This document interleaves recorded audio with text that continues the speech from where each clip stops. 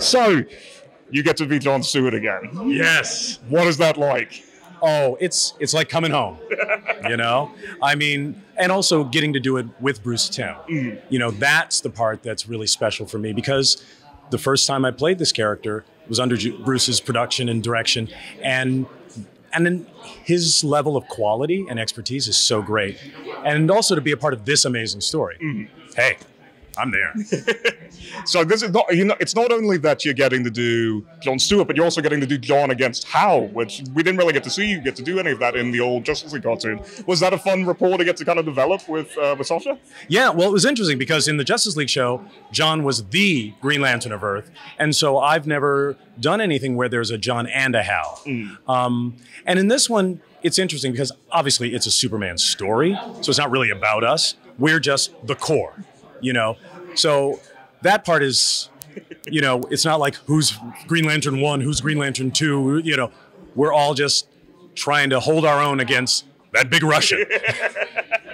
So, yeah, speaking of that big Russian, you have, like, you get the chance to go up against Superman in this film, and like, as the chance. Yeah, that's one way to put it.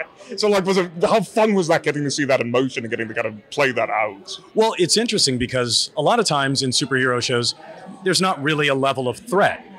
But in this one, we're going against Superman. So there was actually a level of urgency and a little bit of fear that you don't really get with Green Lantern usually. You know, it's like, all right, guys, let's go. Yeah. So last question, I don't want to keep you too much longer. Part of the appeal of this story is we're getting all these DC characters that we've known and loved for years, and we've known them in one particular setting, and now we're throwing them in a new location, new time period, and going, oh, let's see what happens. Where else would you love to see these characters end up in, like, if there's any other time period, any other location? Would you want to see, like, Batman in the old age, like Middle Ages or something like that? Well, it's funny because there are so many of those Elseworld stories, like, you know, Batman in, you know, 1800s London, or, you know, the Old West, and a lot of them are wonderful. It's like, oh wow, I've always wondered what it would be like if, you know, he was like a cowboy Batman. But there are few that have the power, just the imagination power of this story, because it forces you to reconsider everything that you assume about what makes Superman Superman.